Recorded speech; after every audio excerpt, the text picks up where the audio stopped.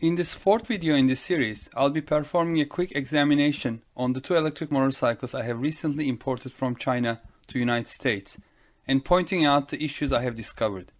For the sake of providing you a summary from the previous videos, here are the issues we have discovered during the uncrating of the motorcycles. 1. The charges shipped with the motorcycles are both European spec, not US spec. 2. The speedometers on both motorcycles read in kilometers per hour instead of miles per hour. 3. My gray-black motorcycle arrived with 68 kilometers on the odometer. The red one, my son's, only had 4 kilometers out of the crate. And 4. The bolt securing the left handlebar on the red motorcycle during shipping was cross-threaded almost all the way in. I had to extract the stainless steel bolt, which was fortunately undamaged, and retap the hole in the aluminum handlebar. Now here is the video of my quick examination of the motorcycles and my findings. So my son and I are going to do a quick test ride on these before it gets dark again. But before we start, I would like to point out a couple things, a couple issues out of the crate. So this is my son's, and as you can see there's a little scratch here. It's quite deep down to the metal. And also the rear brake reservoir has been leaking very slowly, but you can see the brake fluid here and an oil over here. So just wiping it off. There's still enough brake fluid in the reservoir. And as ordered, this one is the lowest base model. 72 volts, lead acid battery is 2000 watts.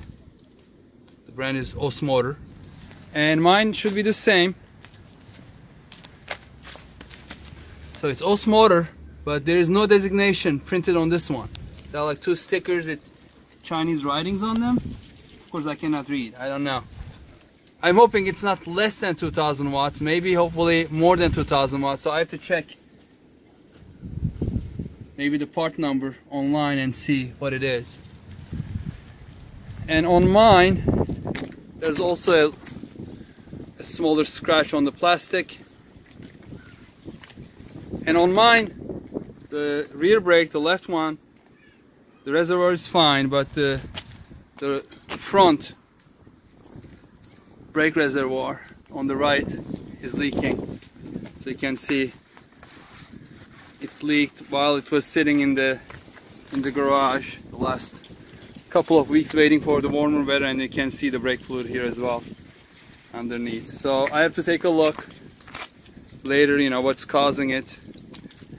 Is this maybe the quality of the reservoir, or maybe it was not tightened enough? So I have to check at one point. But they both have enough brake fluid, it should be fine. And during the first test ride we had some noise coming from the brakes, brake noise. So I'm hoping that those are going to go away as the brakes set in. So we are going to get now ready to start our second test ride. I did an online search of the alphanumeric string printed on the hub motor of my motorcycle, but did not find anything. The QS Motor website did not provide any insights either. Also, the hub motor on my son's red motorcycle does not have this type of alphanumeric string printed on it. Hence I started to think that this motor is not an original QS motor, but perhaps a no-name part or a knockoff. Oh well, it is what it is. Please stay tuned for my next video in this series covering the test ride and the top speed check. Until then, take care and thank you for watching.